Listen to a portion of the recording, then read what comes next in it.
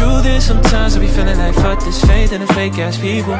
Any person who would ever have something to say about what I said about in the song is lying not only to me but themselves if they say that they've never felt like that before.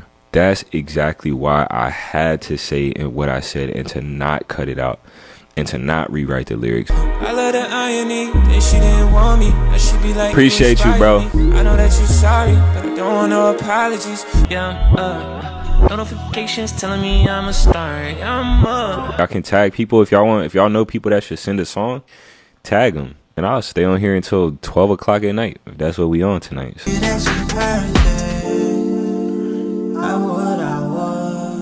That's my guy, for real. And I'm not even like hyping just because that's my guy. Like, I genuinely think that his music is fire. I'm gonna play the real one more time because we got new people in here, and then we're gonna get to some more submissions. Check this out.